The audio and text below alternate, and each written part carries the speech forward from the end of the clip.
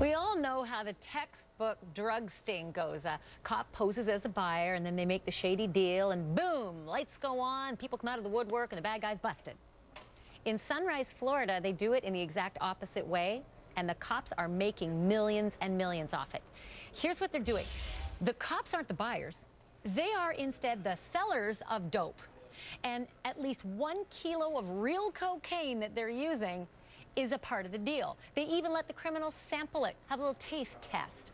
That's how they're luring big drug dealers into their quiet, peaceful little town. And the best part is, the cops get to keep everything the dealers bring with them. The cash for the deal, the cars, the jewelry they have on, the watches, their cell phones, their computers, anything of value. They have to forfeit it. Those cops have brought in nearly $6 million from the operation in just 2011 and 2012, and it is all perfectly legal. So how on earth can they get away with this? Megan Omatz is the Sentinel reporter behind this 6-month investigation. She's joining us live now to talk about it. Megan, when I read this, the first thing I thought was, this sounds like textbook entrapment, but it isn't necessarily. How is it legal? Well, I think if you ask a lot of different attorneys, they'll give you different opinions on whether exactly it is legal. I think one of the main problems is that the police offer cocaine for sale at bargain prices. They're offering deals to people that they lure in, for example, buy 1 kilo, get 1 free.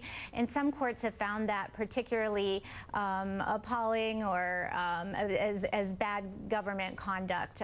But as I understand it as well, other lawyers have said you have to look at the circumstances in the entirety regarding the person's predisposition, if they really wanted to buy cocaine or not, or were lured into the deal by these police and a cadre of informants they have working for them.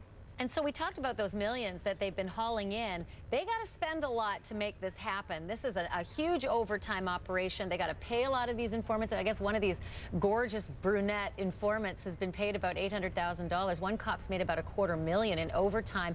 And yet the police will say they're putting the bad guys away. But Megan, I looked at some of the numbers. They're not putting that many bad guys away. Right. We looked at 100 of the cases of the arrests that they made, and while about 40 cases are still pending, they have many cases that were dropped. At least a dozen or so cases were dropped. They have many cases where the guys were given probation or very slight sentences. We only found 2 cases in which the people got the minimum mandatory sentence of 15 years in prison, and in one of those cases it was because the police and the prosecutors felt the man didn't help them become an informant in a sufficient style. And in the other case, it was a Philadelphia woman who she fled, so she got 30 years, but she's not in jail because she took off. It's a fascinating story, and you did some really good work on that. It's a long read, and all of it is very intriguing. Megan Omatz, thanks for joining us. Appreciate it. Thank you.